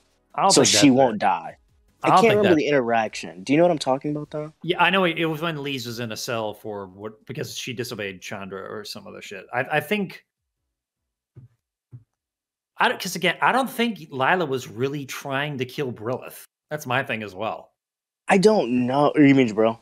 Or Jabril? Yeah, Jabril. I don't think she was actually trying to kill Jabril, because I don't think there's really any reason for her to try and kill Lise either. Because also, didn't her master just die? It's a cataclysm. Yeah, it was. I think it was. Yeah, it was. But Chandra literally had to have just pulled up and killed her master as well. Yeah, so I don't know what Lila's aim is. You actually delay the events for 10 years. Basically, it was like this cat's not gonna lead to delete. I think I also commented about before they fought, didn't she? When they talked, I felt they. I actually did read your comment earlier. I don't know if you were there when I read one of your comments, but I sped at the speed run 16 days for the comment. I haven't asked a comment in 16 days. So Jesus Christ. Yeah. Oh, I guess oracles also were a thing far more common. So it is possible that a lot of these people did get hella oracles, like people pre-cataclysm. Yeah. So that could be a lot of factors we're not thinking about. Like Jabril probably could have got an oracle. That's why she knew she needed to last for the 10 years to be fine. Maybe I was saying if everybody was getting oracles back in the day, right? Yeah. It's possible Jabril got an oracle. That's why she would know if she survived the night. Everything would delay for 10 years because she probably could have gotten an oracle. Same with Lila, maybe got an oracle, because I forget how. Because they were relatively often things, they had the entire shrines where people would literally go up and just talk to gods outright. With Surya at one point. Yeah. So oracles were really common. So that's probably another factor we have to consider. A lot of these people probably have oracles. Mm-hmm. Stay there for a second. Let me ask you something, Glam. Do you think first of all, this is not me saying blindly follow, everything will be fine, but do you think that has a Korean god built up enough good rapport for you that you think she has a completely good handle of what she's doing with the story? Yeah. Let's say there's a plot thread you're in the middle of, or a character development you're in the middle of, and you're not entirely sure where it's gonna go, or you're kind of waiting for it to come back full circle. Do you generally have faith that it's gonna come back full circle and make sense? Well, this is the way I am for most stories now. Authors getting benefit of the doubt from me is a very hard task to achieve. That's fine. And even when they get it, I'm still going to reserve judgment on the plot line, because the plot line can be bad even if the author's very good. Mm-hmm. So, but usually I'll just take a wait and see approach on it for anything, especially if they've earned my trust enough, and I think that she has. Now, is that to say that she is incapable of writing something ass in the future? No, it is not. I'm not going to wholly dismiss that. That's totally fair. That's totally fair. Yeah. That's why I said not blindly follow, just because with me it's yeah, I could be thinking about something, I'm I don't know about this right now, but I don't do a thing where I'm I don't believe, where I'm Oda, I'm I don't even think it's gonna make sense later if he does explain it. You see, first of all, he might not, and if he does, am I gonna like that shit? I don't have that problem here. So I just want to know, and I don't know if you read webtoons off of Naver or anywhere else, but is this one of the best webtoons you've read? This is the best webtoon I've read. This is better than Tower God. That's really what I wanted to hear, but I was trying to, you know what I'm saying? I was trying not to, suck too much clitoris. So yeah. After at once the time travel, Queer comes a girl. Yeah, I mean, he's right. He is true. This is true facts. Okay, don't try and change this into something else. Yeah. Anyway, come on, man. Wait, what? Okay. Hey, yo, I was hacked. So Future me took over my body. That wasn't me. I didn't say that shit. What the fuck? Go ahead. Yeah, but this is better than Tower God, even at its peak. For me. Oh yeah, easily. It's not. Be done it. Yeah. Okay. That's something. That's something I just want to. And do you think her art got better with time? Yeah. Okay. Still room to grow, but definitely improvement. I'm not mad at it. I got some questions. You only have one other real. I only have one other real question, and then we can talk about all the story events. This is the last thing I'm going to ask you, really. Yeah. Okay. With Maruna and Rand, but especially with Maruna, because I think Maruna said now she's top one by a wide margin, right? Undisputed. Or by decent margin? Okay, yeah. All right. I will be shocked if some character surpasses him. Okay. At this rate, shocked. Even though I truly don't think it's fully done yet, but I do think it's nearing its end, maybe. Maruna's character arc, how great was that? Oh my god, bro! Like I said, okay, I'll say this right now. Me and you have read, played, and seen a lot, and I still think it's one of the best I've ever seen. I'll say this a lot. This might be the best slow burn character arc that I've had, because this Maruna's been in the story for a long. Because I can bring up an example of a very quick character arc happening that was amazing for me. Mm-hmm. And not a lot of people in the audience in the chat are gonna get this one, but it's an example of something that I really enjoy in terms of storytelling. R.A. Salvatore's first trilogy in The Legend of Drizzt, regarding his journey from the Underdark to the surface, and how Drizzt's mentality is inherently different from his fellow Dark Elves, and how he goes about having to deal with this and coming to his own and realizing what he values and why he wants to escape this place, and arriving on the surface, trying to find essentially what he's trying to find a home, spiritually and physically. That was, in just the first book, you see how he's rebuffing the teachings of his totalitarian, backstabbing, absolutely fucked religious zealotry society, and how he goes against that. It's immediate. Maruna, his arc, always, like, you can tell where it's going to go from very early on in the story, but I don't think it really even starts until the end of season 2. I don't think the arc actually begins until that point. And even when it starts going on in season 3, it is slow. Like, it's so slow, it takes 100 chapters from the main crux of the character arc with the time travel going on for it to actually get close to its finish. And we're still not even at the finish line yet. And even when he comes back into the present time in 5th stage, I still don't think the arc's over. And I don't think his arc's going to be over until really the end of the story. Sorry, real quick. The reason why I think there's more to it because of the sins. I never saw the sins coming into it at all. But keep going, bro. When he took an anti-sins for Rao, I was like, he's the GOAT. This is not even close. He's the GOAT. There's no argument.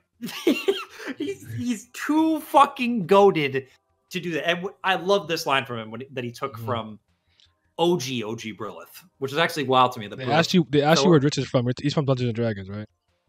Forgotten Realms, Dungeons and Dragons. If you look up R.A. Salvatore stuff, that's what he's from. Amazing. It's like Drizzt, Do'Urden. Yeah. Look up. If you want to find an example of a Gary Stu / Mary Sue done right, that motherfucker is it, because he's raw at a lot of things, but he's one of the most philosophical characters I've run into in a long time. Salvatore. Yeah. Yep. I'd recommend it for anybody that's a fan of fantasy, especially the first trilogy. Homeland, Sojourn. Oh my God, what's the third one? I can't remember the name. You'll find it somewhere, but whatever. But like when he got the sins, Maruna was goated. And also, I love the line that he got from OG Brilith, which is also wild. That was my point. It's crazy to me that she fell in love with both Maruna and Agni. Yeah. As like an OG human. But when he stole the line from her that every life is a universe, like, he's different now. Yeah. This man he's learning to value, and we saw this from a lot of, like, Shuri was the biggest example of this, and then later Rand learning to treat individuals' lives as equals into his own, which that was his main thing. He didn't hate humans. He just thought they were insects that could be crushed, that he didn't need to pay any attention to. And it makes the arc so good. He was actually rather super indifferent on them. Like, whatever. This is a bunch of that's like, I'd say Maroon is a classic. Yeah. I'd say Maroon is a classic example of character development and character change. Because I wouldn't say character growth, because he doesn't really have a character flaw. Because there's something that really hampers him in any sort of way, other than maybe indecision. Yeah, when maybe if you believe what the God of Earth said, maybe his but that seemed like sort of an isolated thing more than anything else. Although maybe you could come up with other examples early in the story if you thought hard enough about it. Yeah. I think the way he went and interacted with Yuta, even that's potential too. That part was great. You see him develop. That part where he sees him and he grabs him by his face was awesome. By the way, that was funny as hell. He got so expressive in the third season. I love the scene when he found the snowflake apple. Yeah, as a fourth stage with Enon. Like, maybe I'll eat it because I don't, I thought meat was good. And then he's like, "Oh my god, this is the greatest thing ever! Why did I stop eating it?" I was done. I was dying. And also when he wrote down, not buying to OG Brilith. Oh, what she was when he thought she was a salesman. Yeah, that took me out. Nah, he's had a couple of moments like that. I'm like, oh, he's killing me. But remember when he's explaining to the ancient humans, like I don't know if it was magic or the sun or something. Math? It was math. There you go. The sun and the sun and the solar system. I love it. It was so good. And I'll also say that the story reflects this slow burn in terms of the writing and the actual story, which I think actually heightens it, at least from like a potential thematic standpoint. Because this dude spends millions. I don't even know. Billions, maybe, perhaps? At bare minimum, a few millennium. Yeah. Amongst these people. No, it's... What do you mean, these people? I'm joking. These people. I'm really glad, because there's nothing worse, I think, when, like, authors try to, like, show how cool their, like, characters by, like, being the fastest. And I'm glad he wasn't, like, the fastest to break in 5th stage. Which is reflective of him, because it takes forever for him to get to any stage. Yes. And then... I'm curious, Glam, did you ever mistake at a certain point when you thought he was going to change? Because I genuinely thought at, like, the end of, I think... The Weight of Time? Yeah, I think at the Weight of Time, I was like, is this the moment? What moment are you talking about, Miles? I can't remember the specific moment. It was closer to, like, I think the end of Weight of Time or another moment. I have to go back because there's so much that happens. But what I'm asking is, like, did you ever misgauge, like, when you're like, this is the moment where he's going to change? And you're like, oh, no, it's not. I mean, I can't think of one, personally. I did not think he was going to change when the Ananta shit was happening, personally. Okay. Just because I just didn't think it was. I thought, personally, what I thought was going to happen was that he was going to change right before they returned to the past. Or when they return to the chapter before he transforms, he actually does for a second turn 5th stage, and Rao says he looks different. I do not remember that, but I was. No, I didn't catch. I didn't catch it. Listen, some of the things that I'm telling you, I'm being carried by chat, bro. I promise. Hilarious. they got my. Sometimes I miss something. They'll let me know. Hey, you missed this. I'm like, I'm sorry. That's true. They let me know, bro. Listen. I work for them. Okay. And listen, this is my policy every time. The first read is not there to catch every detail. Yeah, that's what the reread is for. And when you reread a story, that's when you gain the full value of it. Yeah, that's why my ratings are subject. That's why my ratings for stories are always subject to change whenever I reread something. Yeah. That's why. That's why take it slower too. And that's why, Glenn, maybe you might even have a different opinion of Shades. Because I remember we had this talk, Naya, but like now I can say because Chess was born at the beginning. But like Maroon had went through all of this, and Chess is still older than Maruna. Which is just crazy. Chess is still like a top 3 honorable mention for me. I love that man. That's why I'm like, what could make... Because he has to go through tremendous... Something with Lenny. I'm going to call it right now. Yeah. With Arivata's soul like getting claimed or whatever. But when he goes to stuff like 2 times a year, I feel that. I'm just so busy. Chess is goated as well. Yeah. Chess is also somebody I want to pay close attention to in my reread. Because I don't dislike him, but I would argue that I'm the only person who doesn't rate him as highly as everyone else does. So I want to know if it's something I wasn't paying attention to because maybe I was distracted by. I think what it is, Yuta Maya, being is horny or something. I don't know. When he was introduced, whatever. When he was first introduced into the story, I think it was just because he was such a different take on the Suras with different mentalities in the story. When he was introduced, that made me gravitate towards him.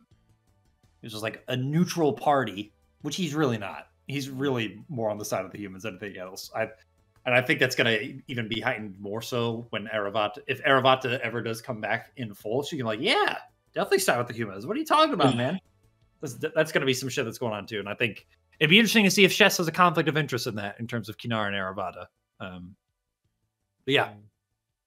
Oh, you know what I forgot to ask you about real quick? Well, I mean, you can just kind of, you don't have to go into detail. Do you like Anan Ramia, Rana's ancestor or whatever? Purple hair? Because I just thought the overkill part in the tournament was somewhat interesting. Where they're like, "Yo, he doesn't have to like kill them and body them like that." Because back then they still used to use Hadi Vishnu, whatever. Yeah. And then the Daksha, the kid, I think he was the 6th king of humanity or human, something like that. 16th king, I think. That Indra had given him like his Vajras and stuff, and I think he was kind of being controlled and manipulated by Indra and everything. So that stuff was like somewhat pretty cool, but.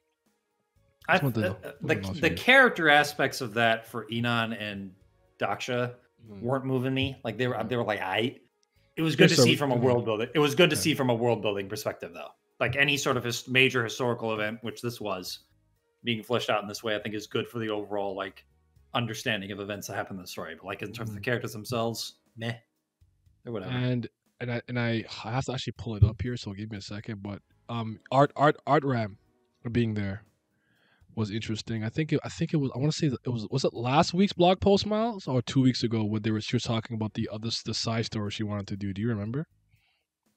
Yeah. I think it was last week. She had a whole list of them that she wanted to do. Yeah. And there was a mystery 3-part one that she said. Yeah, I think that's fine. Yeah, okay, right here. I found it. Yeah, it's 18. It's 8. I think it was a miss 18.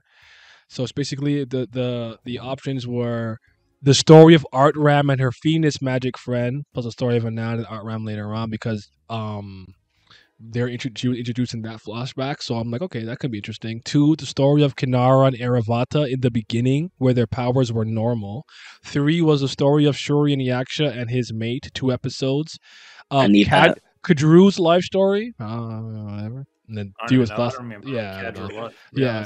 3 was classified. Those were the only ones that were like. Which one sounds most interesting to you? Definitely Yaksha. No. Kadru's the Dragon Nastica. They got taken over by. That's the one that Texaka kicked the shit out of. Yes. Because I think the Shuri Yaksha one's cool. The Kinara Aeronaut one's cool. I actually think the Art Ram stuff could be cool. I just feel like she said, if I have to prioritize, I'd probably pick those 2 though. But the Art Ram thing is just like it's like more OG Brilith. And here's the thing: whenever I'm looking at OG Brilith versus normal Brilith, it's like I don't really care about the past lives that much. Wait, Art Ram's a past life of Brilith? Yeah. That's what I think, anyway. Seemed that way. When Agni met her and then Yama's like, you don't even realize who she is. I was like, that's for sure. Past life of Brilith. Wait, I think you're missing interpreting. So Shuri wasn't his first partner? Ooh. Wait, no, Artram's the one that she was barely mentioned in Anata. She was around with Anan. Yeah, pick hair. And she has a line about the gods being some, and that's I'm like, that's blasphemy. Oh no. Yeah, she was a soldier. And like she met Agni, and then Yama was like, "You don't even realize who this is." When Agni was talking about it, she didn't meet Agni. Wait, yeah, not in the Nata arc. It was in a special chapter. No, that's not Artram. Oh, okay, that's not the. I thought it was. Never mind. No, Artram's in the Nata arc. Like she's like a background character. Pink-haired bitch. Yes. Okay. Yes. So that's then. Okay, so I don't remember the context for why I saved this comic specifically, but maybe if I read it, I'll remember. So remember when Agni told the first Brilith that gods couldn't help ancient humans early on because they're still trying to get the universe to have more energy, and Suras kept destroying planets in that time. I took it as gods only gained enough power after enough humans were killed, which I assume turned into vigor. What do you guys think about that? I think that's possible. That's a theory concerning vigor, because vigor is the shit inside Ran, and it's also the blue boys that Calavinko was beating the shit out of. I mean, I think it would still give credence to what I think. I still think it's the losers of the previous universe. Vigor boys. But yep. Is Ran? That's trademarked by me, by the way. Did they take over? Did they take over Ran? We'll find out one day. That's fucked up. Real accepting her. Speaking of, because I didn't talk about Ran yet. Yeah. His stock's been going up. You know, actually, sorry, that reminded me of. Oh, I'm sorry. I have so many questions. That reminded me of the last thing I realized I'm about to ask you. Because Ran was a character that I never expected to like this much, right? So I wanted to ask you, there's a character that's kind of in your like top 10 or one of your favorites that you never expected to like this much, and vice versa. A character you thought you'd have liked more. In terms of like that, I never thought I would like as much. Because I had taken certain points when I look at characters, I'll like briefly look at like what they look like on like a wiki page before I do it. That's just the way I am, and it's not like I don't really feel spoiled when I do things like that. I'd seen Cossack. I'd seen Cossack. I had seen Cossack at one point. I was like, yeah, he looked cool. And now when I read him, I was not like, pink. Arms the green hair girl. Am I Nape? I'm sorry, keep going. Well, I was like, Cossack Radjoff is the fucking goat. When I was reading him, and honest to God, like, I might have to change this. Like, yeah, I might have to. I don't know, man. Him and Brilith is hard because Brilith I did expect to like, but her previous life shit is kind of not moving me. I want to see more current stuff with her, but.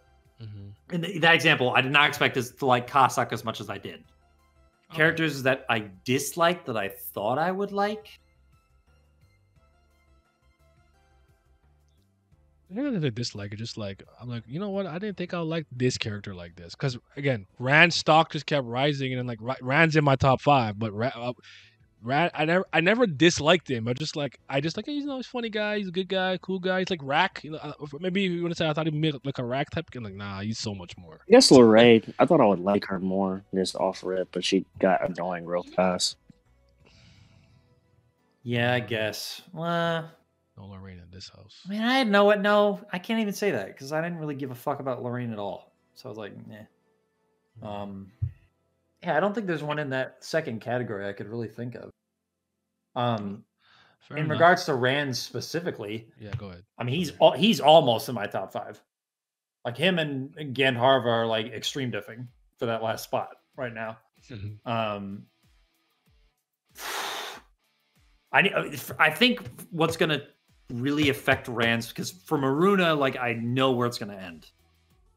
I don't know where it's gonna go for Rand in terms of his arc so far. Because it seems like the intention of this is like, hey, we're going to break you down from this sort of happy-go-lucky, but also very empathetic character to one that's a lot more jaded and overly aggressive due to an over sense of protectiveness for his family. That's the way I see it going. But I need to see how it ends in that regard too. Because I'm not sure, I'm still not sure how we go from where we're at now to where he's at in the present, where he's ready to murder Brilith and seemingly Shess over very, I would honestly, either a minor infraction or a misunderstanding of sorts, which is not like him. And I'm not sure if that's because there's also Vigor Boys playing some role in this as well. That's hard to determine, but I'll say this in terms of the arc that he's had. Him and Maruna's relationship is fantastic. His relationship with Yaksha, fantastic. His small interactions with Tatya and Hanuman and Calavinka, because I think Rand is just an easy character to insert into character interactions, and they're usually going to be good because of who he is.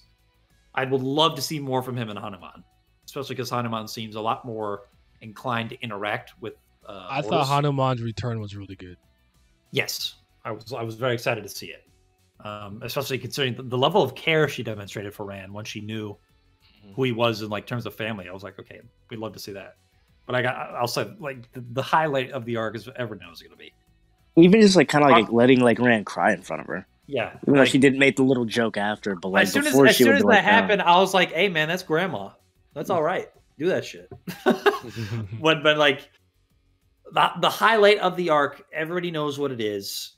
Heart of Yaksha is easily the most important part. It denotes shit with his mom, shit with his dad, who he is. I'm actually willing to bet after the Yaksha stuff, he might not have a fear of halves anymore, to be honest. And also the Sura form is just too clean. Especially when he was in space with wings. Come on, man. That shit was different. Goat. He's just there looking at Sympathia like, what's going on here? Why he looks so raw? Yeah, he said, "Are you really a fifth stage?" I'm disappointed. I was like, "Oh my god, talk to this bitch, please." Do you Look, I'm trying to remember now. I'm curious to ask this. Let's just say for some odd reason, don't think too hard, but let's say Rao replaced Rand's position early on when they first went in the time like thing. Do you think Rao could have had equal, more or less impact on Maruna like Rand did? I guess the one variable I would be missing to some degree is like, I guess I want to know if like Rao was the way that we saw him presented. Is he generally always kind of like that? Is that how he really is, or I haven't really seen him emote? I would say yes, based off what everybody says. I think he's very much like Lee's in that sense of like always doing stuff with people and not presenting how hurt he really is. Okay. Yeah, I think it could. I think it could have been comparable. I just don't think they would have gone about it the exact same way. But I think it'd make it cool. Just real quick. So hold on. I'm stupid. This character with the green hair with the scarf, that's Art Ram? Oh, that the one with the pink hair? Yeah. It's a green girl. Okay, my fault then. My bad. I'm done. Man, that's okay. That's extra mid. I do not care. I thought it was this. I thought it was the chip eating one. My fault. I'll take that back. I apologize. I don't want to spread no misinformation. Yeah, okay. If that's the case, then I like super extra don't care. Like that and Kadru was yawn. Easy. Oh, scroll down a bit. Oh wow. Oh yeah. Kadru's interesting because he seems to have like weird. I could be misremembering weird past, but also some level of actual like kind of personality. Am I tripping? He just seemed like a meathead, or like dismissive of a lot of shit to me. I don't remember back. I'm just saying because anytime I see like a dragon having any semblance of that motherfucker. Yeah, you're right. My name is Art Ram. I was recently like, yeah, priest of magic. Okay, yeah, my fault, guys. I don't know. I made a mistake. The pink hair character probably stayed in my sticked in my craw a little more just because of the line about the gods and blasphemy, blah blah blah, stuff like that. But it was Art Ram who was like, no, we can't say that. That's blasphemous. My bad. Yeah. She whatever. Yeah. I just know that creation magic is like we kind of starts here, so just this is a very important historical figure, but yeah. World building. Mm-hmm. Nah, I mean, but yeah. Is there anything else? Is there anything you think you need to highlight? Anything? Any? Oh. How do you? I never asked you. I don't know if I ever asked you about the locations in general, like Cali Bloom and all the places we go to. How do you like the environment and the backgrounds and whatnot? Like how the places look in general. They look good. I've always liked Aero Plateau. I really like Aero Plateau. I like it a lot. I think Larv and the planet where the ancient humans are easily the best. Oh yes. Ancient human city was going crazy. Yeah, looking places. Okay. I'll talk about importance earlier, just kind of aesthetically. Well, yeah. I think. Yeah, Aero Plateau is 100% the most distinct place, in my opinion. Atera was good to look at. Rind Hollow is interesting. I'd like to actually see more of Eloth, personally. Okay. Misty Shores, every time when I see Misty Shore, I just think of like that one town in a Pokemon game that's on the coast that's always there. By the water, you got surf too. Yeah. That's the exact thought that I have whenever I think of fucking Misty Shore. That's funny.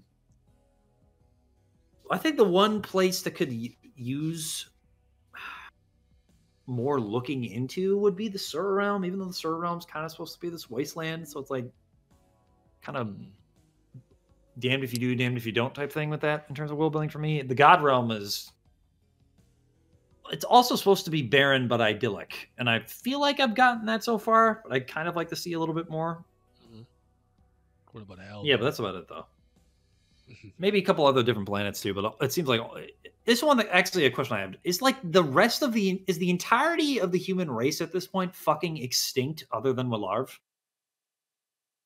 I don't think so, but no, I used to think that, but in season 2, Varuna says something that indicates that there are other planets with people on it. I'll be right back. With like planetary gods and shit too. Yeah. Because that's the other thing as well. It's like it seems weird as well to me that none of these other planets don't have any sorcerers good enough to summon any of the 5th Zen at all so far. It seems like just Walarv's people are just goated. Yeah, but I would also assume maybe because also they're not being attacked really by Suras at this point. That to me is like... At least no superior Suras, because that's why they need the gods here. Because all the superior Suras got left out. They have to be in this realm. On like a technical level, the lack of other planets that have people on them is like a world building issue, but also it's like I think it's actually a good thing that it's not, because I think the scale's big enough already. I think expanding to multiple planets with multiple characters that could also some of the other gods is biting off a lot more than you can chew.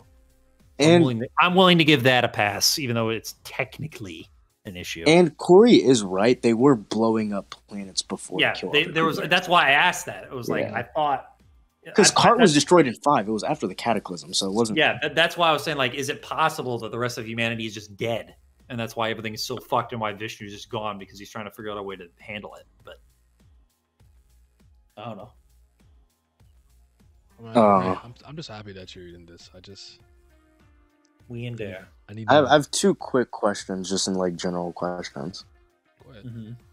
And just one random thing that I found that I don't know why I didn't realize, but like Lise and Rand are technically related.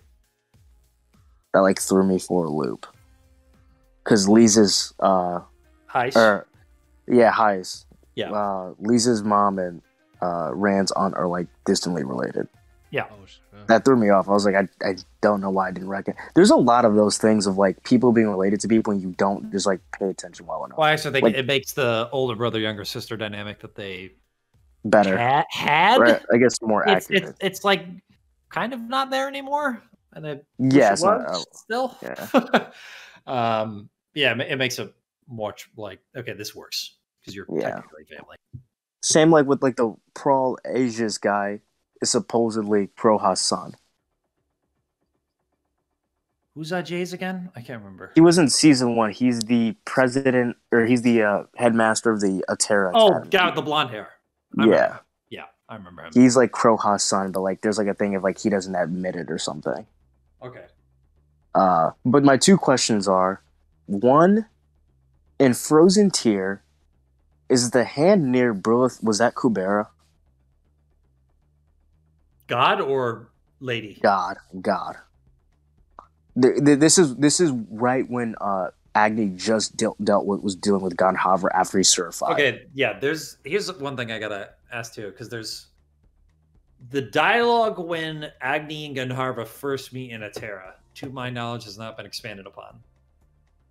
Am I tripping in that regard? Because it was like blotted out with like Korean characters. I assume that's Agni just talking about like the history that him and Brilith had. Maybe. I'm not sure. That's how I took it. That's why Gandhi trusted him, because he's like, this is what I want to protect. In season 2, when there's a hand on her that makes him come away, I do think that is Kubera. Okay. That's what again, this character is a fucking enigma to me. I don't know what he wants or what he's doing or who he actually cares about.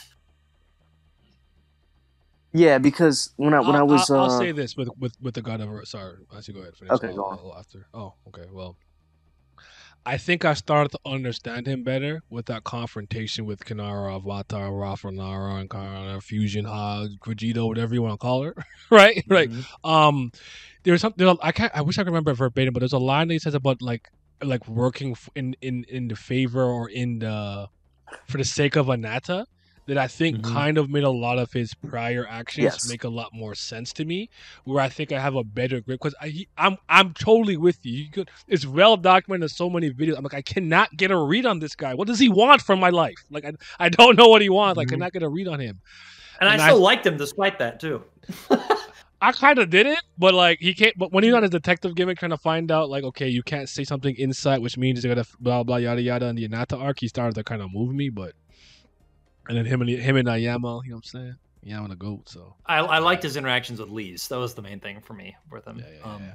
I got you. But I co-signed the idea because it's like when Ananta's speaking to, because when he gets summoned to the kingdom by Enon. Ananta says to, I believe, Maruna that he asked, time has stopped, he's talking to Maruna, and then Kubera can also speak in the space because we know Kubera has some future time abilities for some reason.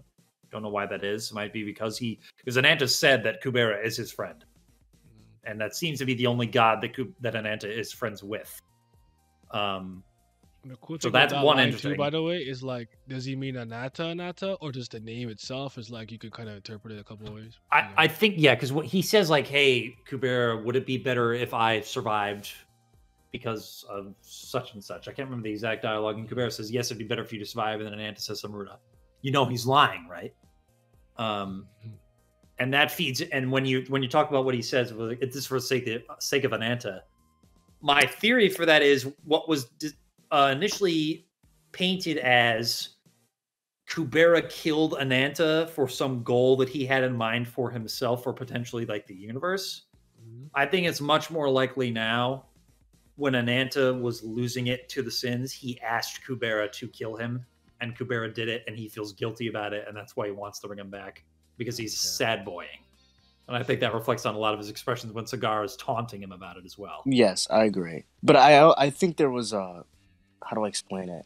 Now, the reason why he's doing that, because I also think he's doing some long game with Brahma, Kali, and Vishnu too. I'm not sure. Okay. I also think I think Lise is the how do you want to say, reincarnation or the new perfect host, I guess, for it all. Like I think this is a whole thing of like why she has every name, because like with Nata could hold some of the sins, Rao could hold some of the sins. I think like by getting all these names from different races and like of like the perfect ones that can hold it, she can now be a container. So when she does it, whether or not Anata revives through or comes in, he can do what he needs to do in the end game or whatever. I think it's more likely that Ananta. I wouldn't be surprised if Ananta just transfers all of his abilities to Lise and still stays dead. That I would like, because I still think he's actually inside of her to some degree, but people in the chat are what I think is more likely. People in the chat are also saying apparently Cigar, from what she says in 3, and by like process of elimination, it could have also been chess. Apparently, that was by Brilith actually. Yeah, that is possible. You go read the Finite, bro. Are you gonna read the Finite? I'm just asking. I'm just curious. Taksaka hasn't moved me enough yet for me to really care. Yeah. All right. Okay. I have one last question. I know. Go ahead. Let's be done with it because it's late. Okay. I'm looking at the Vishnu comment when Gandhi was talking about getting a lake, right? Mm-hmm. From what it seems like, it was supposed to be Varuna. You could take it as Vishnu actually never promised a god would do it. He literally just promised a lake would be formed. And that was Gandharva's thing. Like Gandharva was supposed to make the lake himself. A lake will get made. I ain't say I'll go make it though. So far, that's been Cap. Well, actually, did he? I can't remember. Did he actually make the lake, and that's partially why he's weakened now? He did make the lake, yeah. Okay. So then he made the lake when the Atraka clan was attacking. Yeah. So Yeah, because he felt... And it was supposed to kill him, but it didn't. Yeah. But, like, literally, Vishnu's talking to him, and he never, like, actually expressly says, a god, I will get the god to do it. This is the thing. This is more on Vishnu than it is Gandharva. Because Gandharva thought they were friends. Because that's another thing, too.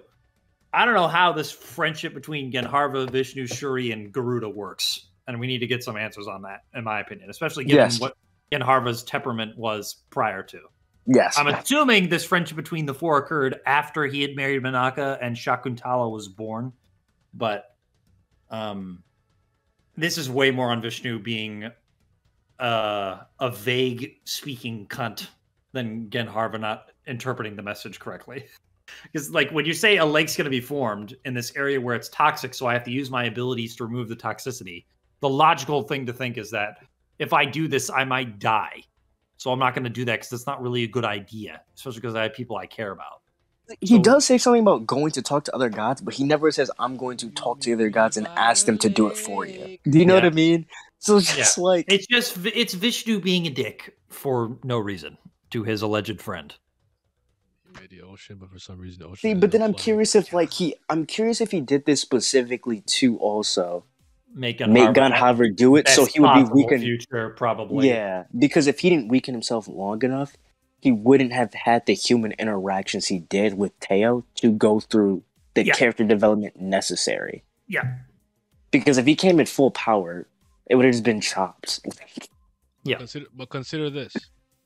What Gandharva was saying made sense. Oh my God. You know what I'm saying? She was like, y'all just talk about the best possible future. You're going to prolong it. You're not thinking about how good those years are. So I'm saying, fuck Gandharva. Let's just kill him off and not think about, you know what I'm saying, prolonging it as long as this. And let's make it the best universe it can be, even in a short period of time. That's what I'm saying. I can't wait for when Teo walks down the aisle with him. I swear to God, you'll drop the bottom of the barrel so quick. I'm not rocking with that. I don't support. What do they say to weddings? If I ever hold your peace, I object. Objection. Phoenix Wright in the background playing, bro. Fucking overturned playing in the background. I don't want to see that shit. I don't want to see it. I don't want it. Turn it off. Best possible future, playboy.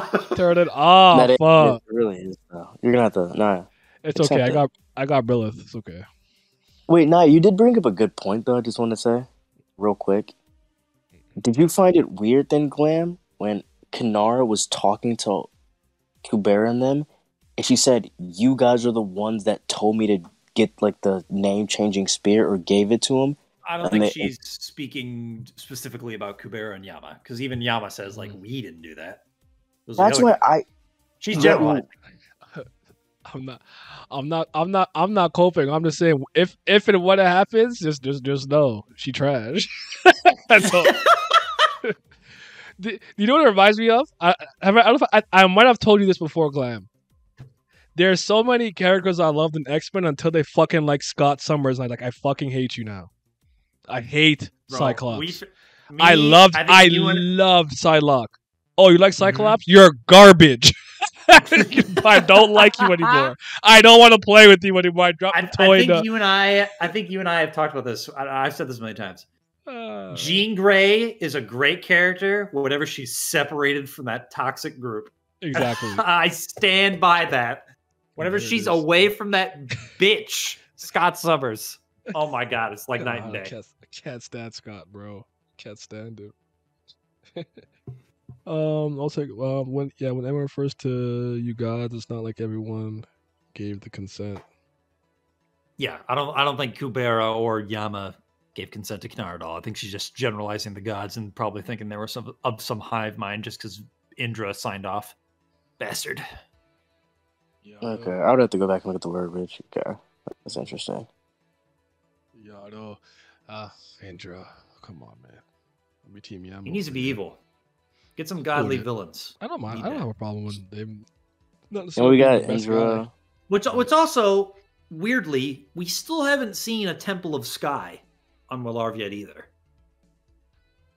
Is that true? We never saw the temple. We saw the priest though, but we never saw the temple. Who was the priest? I don't remember. The priest is Mirha's dad. Is it? Yeah, He doesn't talk. Like he barely talks. He just agrees with whatever he says.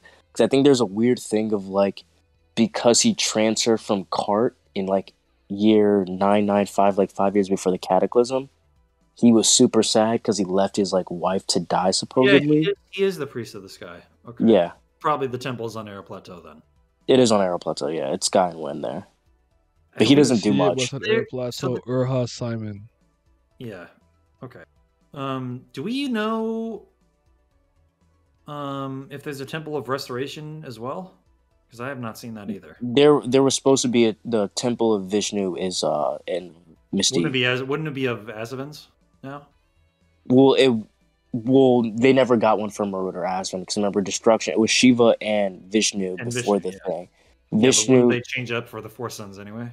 I don't. They maybe. Well, they haven't done it for. They obviously haven't done it for destruction yet. But. Yeah, so they never did it. But Vishnu's on. It was in Misty Shore. And Marut and Asvan, that's also. But that's empty now. It's not even destroyed. They're getting a hold if that's the case. Yeah, but I mean, they're still fourth then. So, but, I mean, they got the calendar date. So I don't know. Yeah, I guess he is Temple of the Sky. I don't remember ever seeing that for some reason. He's barely in season 2. Like he's really. No, I remember the character. I just don't. I don't remember him being priest of the sky. No.